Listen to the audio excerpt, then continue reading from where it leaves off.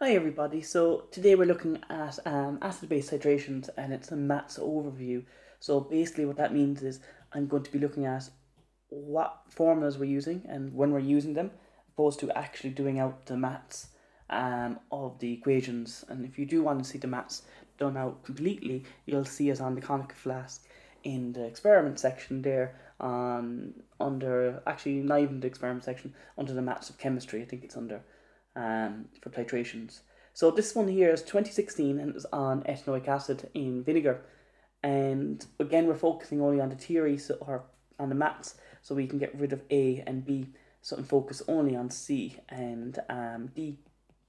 So the first one starts off with calculate the number of moles of sodium hydroxide in each 25 centimeter cubed portion.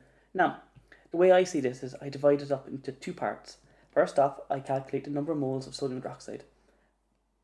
Secondly, I'll put that number of moles into 25 centimeter cubed portions then.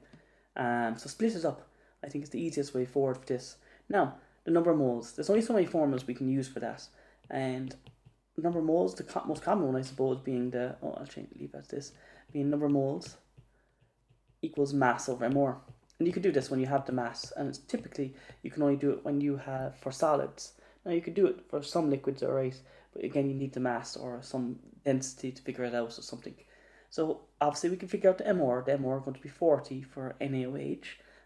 Sodium hydroxide is a base that you just need to know off by heart, and you can see it here anyhow, get the molecular masses of it. But we have the mass of sodium hydroxide, so let's have a read of it. To determine the concentration of ethanoic acid in a sample of vinegar, 25 centimeters cubed of vinegar was diluted 250 mils, and then it was titrated with previously. So we can get rid of this, all of that so far. All we're focusing on here, which contained 1.2 grams of sodium hydroxide in 500 centimeters cubed. So that's what we're honing in on there. So we have the number of moles, and we have the mass there, so to figure it out, and that being 1.2 grams over the 40. And when you get the number of moles there, so when you get the number of moles, it'll be 0.03 moles. Now, it'll be 0.03 moles per 500 mils or centimeters cubed. It's the same thing. Because you can see here, the student dissolved 1.2 grams of sodium hydroxide in 500 centimeters cubed. So we're halfway there. We have the number of moles, but we're asked to get the number of moles in terms of 25 mils. Okay, so we have to figure out how many times does 25 go into 500. Okay, it'll go into it 20 times. So therefore, 0.03 divided by 20, that will give us our 0.0015 moles per 25 centimeters cubed. That's it. That's our answer there now for the first one. Okay, and the second one then is asking us to calculate the number of moles of ethanoic acid per centimeter cubed of diluted vinegar. Now again, break it up into two parts. First off, let's figure out what the number of moles is. And secondly, we'll put that into centimeters cubed. Now, if we're looking at it there, we can't use this formula over here for ethanoic acid, because if you're reading all of this, doesn't matter, or any of it here, okay, you'll see that there is no mass for ethanoic acid. Now, you could argue, could you use this formula over here? The number of moles equal the molarity times the volume over 1,000. And if you do that, you can see we have volume is fine. We'll have that up there somewhere. I think it was 18.75, and 1,000 is grand too. But the problem is the molarity part of it. We don't have the molarity, so therefore we can't figure out what the number of moles is.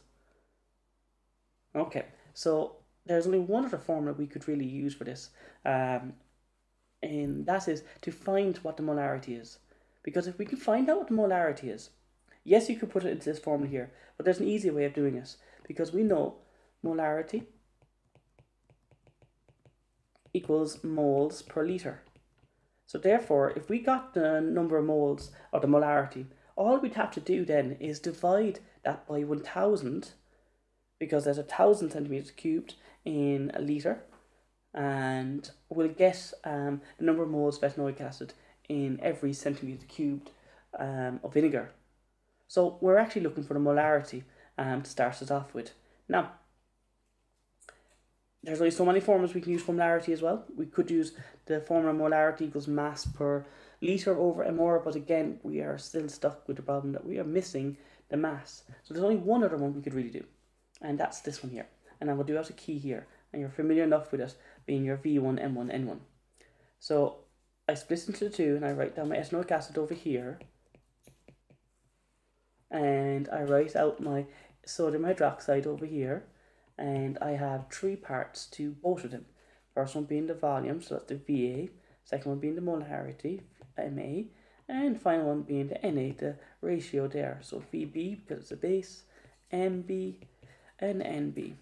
Okay, now we're looking for the molarity of ethanoic acid. And the reason being it's ethanoic acid because we're told in here we're trying to figure out what it is, the number of moles of ethanoic acid. So therefore we put in our molarity here as our X. We don't know what it is. Now, to be able to do this formula, we need everything else. So that means the volume and the ratio here, and the volume molarity and the ratio then for number of moles there. Now, let's have a look. What is the volume of the ethanoic acid? Now, students mix this one up all the time. And to be careful, they'll go over here and they'll see 25 mils of the vinegar is diluted down to 250 mils. Okay, and often they'll use the 25 mils. Okay, but be careful there. That is purely for the dilution factor. Okay, which you would have carried out in your experiment. So just be careful of that. It is not the titration figure. So let's go back down over here. On average, 18.75 centimeters cubed of diluted vinegar was. So we have 18.75 centimeters cubed. That is our volume. Grant, and was required to neutralize 25 mils of sodium hydroxide solution. So 25 goes over here. We actually don't need the units for this one here. Now, how do we find out what the molarity there is of the ethanoic acid? Well, it's actually not difficult. If we go back over here, see where we have it here, number of moles here is equal to 0.03 moles per 500 centimeters cubed. Well, if we convert that into a litre, we'll have it in molarity. So if it's 0.03 for 500 centimeters cubed, 500 centimeters cubed going into a litre, that's 1000 centimeters cubed twice. So therefore, our molarity of our base, sodium hydroxide, is going to be 0.06. It'll be twice as much. Okay, and finally then, we're looking for a ratio here, and that just goes back up to the equation over here, and you can see it's 1:1, so we can put a 1 here and a 1 here. Just a reminder there, that when these guys are the same, you could ignore it then. Okay, if they're the same either side, we can leave them out altogether. So you do out your formula there, your VA MA equals VB MB, and it becomes MA equals VB MB. This is simple algebra here now, guys, over VA.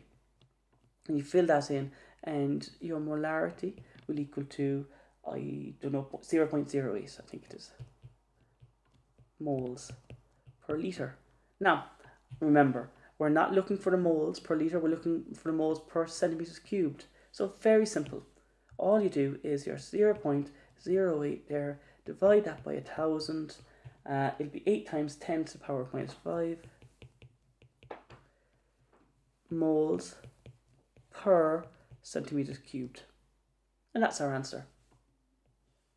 So again, starting us off, figuring out what the formula to use there. Well, you can just try the other formulas, like number of moles, mass over mR, and you would figure out, or you'd figure out that you don't have the mass, or you could have done the other one, the number of moles equals the volume times the molarity over 1000, but you didn't have the molarity, so there's only so many formulas you could have used. Okay, so what I'm going to do now is I'm going to get rid of all of this, so we can do the last part of it. Now, the last part of this is going to have something to do with the original bleach. This is usually the case.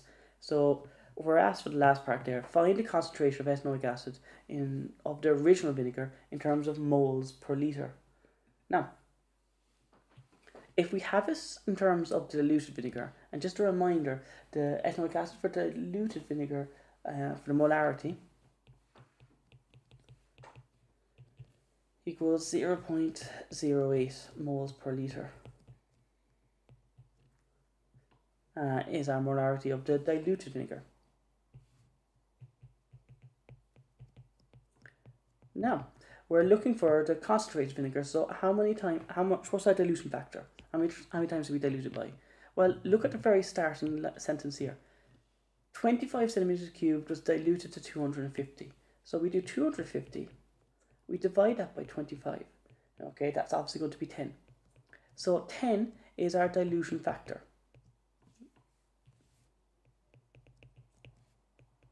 So we diluted it by a factor of 10.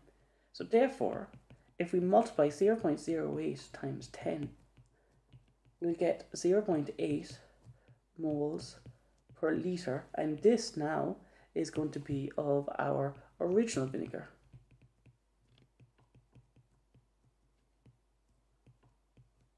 Which is our answer, what we're looking for there. Okay, now the final part there is as a percentage weight per volume there. Now, there's only one formula you should be thinking of when this comes along, okay? And it's always the same. Your percentage here, weight per volume, is the exact same as getting it in grams per 100 centimeters cubed. That's what you have to do. You have to get into grams per 100 centimeters cubed. Now, and again, this is the original vinegar. So we have the molarity here. There is a formula to get it into grams, and that's your molarity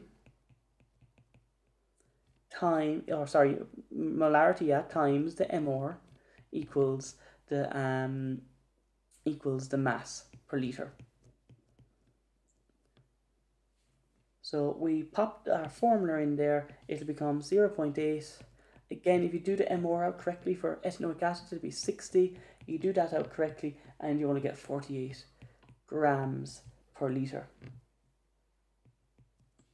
Now, it's not per litre we're looking for, it's 48 grams per 100 centimeters cubed. So ask yourself this, how many times does 100 go into 1,000? Okay, it's going to it 10 times. So therefore, we just do our 48, divide that by 10, that'll give us 4.8 grams per 100 centimeters cubed. And this is equivalent to 4.8%, which is our answer at the very end. So that was the equation there, guys. The last one, there's only one equation you should be thinking of, and that's this one here. And it's very common for this type of experiment. And the concentration part there, well, when you're converting anything from the diluted to the concentrated, there's no new formulas as such. You don't need to be doing M1V1 N1 formula again. You just need to be finding out the dilution factor. And yeah, that's it. Now, 2016 was one of them. It does come up again, and we're going to look at that question in a moment. Hi everybody, so we're back to our maths overview there, and we're continuing on with ethanoic acid again in terms of vinegar. And again, we're just going to focus in on the actual maths. So we're ignoring A, we're ignoring B, and we're ignoring C. So we're only going to focus in on D. Now, D is broken up into a few different parts there. So starting off, we're asked for the moles per litre. And it's the moles per litre of the diluted vinegar. So D part I. Okay, so moles per litre. What formulas can we be using? Well, moles per litre meaning molarity. So we can try this formula here. Molarity equals mass per litre over over the MR, I should say. And you'll find quickly that we don't have the mass of ethanoic acid, nor do we have the density to figure out the mass from that. So that formula is no good to us. Okay, another formula we could try, and that would be your number of moles equals the volume times the molarity over 1,000. Volume and 1,000, that's grand. There's no issues there, but we can soon figure out that molarity will be a problem. Sorry, not the molarity, we're looking for that. We manipulate this. The number of moles, I should say, is a problem. We don't have number of moles. We can't figure it out either. So there has to be another formula. Well, that goes back to our key. and our key there being your M1, V1, N1 formula there. So that's what we're going to look at now. So let's start off with that key, as I was saying. Little box like that, split it in two, put our ethanoic acid on one side and our NaOH on the other side. We have 3 divisions, so that's your, as I was saying, your Va equals your Ma equals your Na equals your Vb equals B standing for base equals Nb equals. Again, we're looking for the molarity of ethanoic acid, so we put our X here. We don't know what it is. Now, if we are able to do this formula or to use this method, we must be given everything else here. Everything else must be there. So let's have a look. What do we have? So if we're reading it, to determine the concentration of ethanoic acid in a sample of vinegar, the vinegar is diluted and then titrated against 25 centimeter cubed of previously standardized 0.1 molar solution of sodium hydroxide. So we're told 2 pieces of information there. First off, the sodium hydroxide is 25 mils.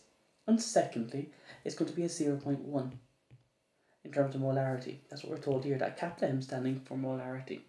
Now, the volume of the ethanoic acid is still a problem, so let's keep on reading. The 3 titration figures recorded were 22.9, 22.6 and 22.7 respectively. So we have to get an average. Now, be careful here.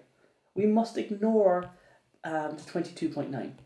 And the reason being is 22.9 is not within 0.1 distance of 22.6 or 22.7.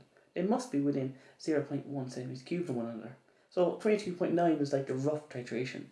Okay, so we have the 22.6 and 22.7.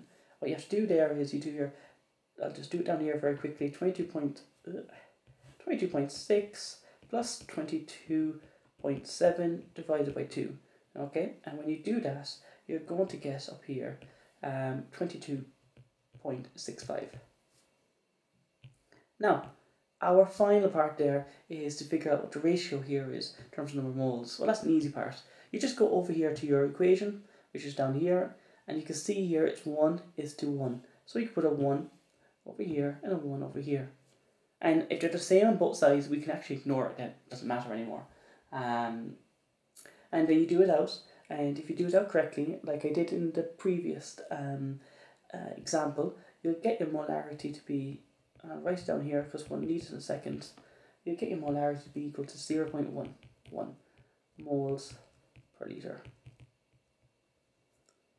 Now, that's the first part. The second part then is figuring it out in grams per litre. Well, whenever we have the molarity, there's a simple formula to use for this.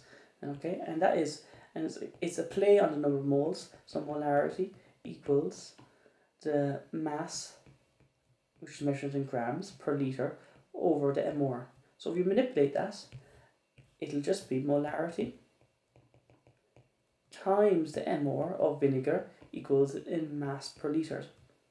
So 0.11 times 60, if you get out the MR correctly, and you'll get your 6.6 grams per litre.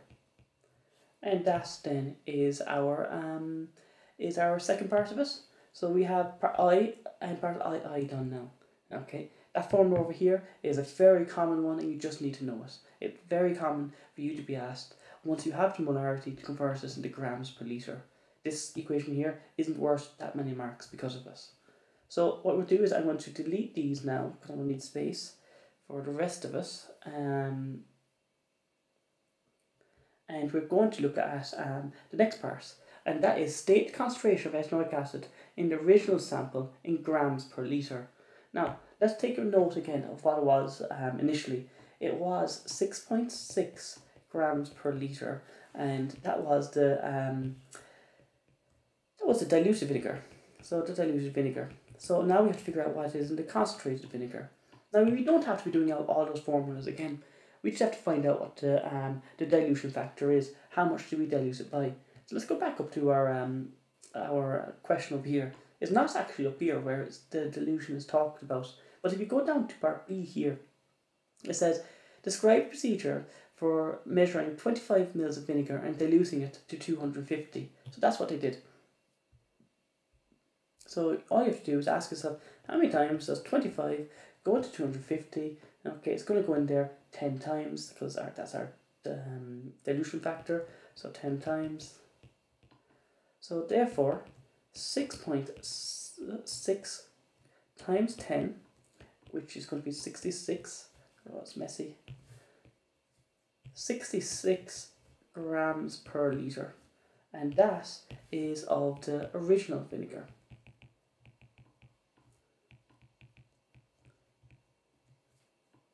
Okay. Our last part is to figure out what's the story with this in percentage weight per volume. And I told you before for that. Percentage weight per volume, and it's always the same, guys, is the exact same as measuring it in grams per 100 centimeters cubed. Again, we're still talking about the original vinegar here. Okay, because it says express this concentration, being this one up here, in terms of a percentage. So we have this in grams per litre. So how many times does 100 centimeters cubed go into a litre, which is 1,000 centimeters cubed? It goes into it 10 times. So all you're going to have to do there is you're going to do your 66 divided by 10, and you're going to get your 6.6 grams per 100 centimeters cubed, which of course is equal to 6.6%, which then is obviously our answer. So you can see it's pretty much identical to the past experiment on ethanoic acid. So look, that's it for this one, and I hope it helped a small bit with you and your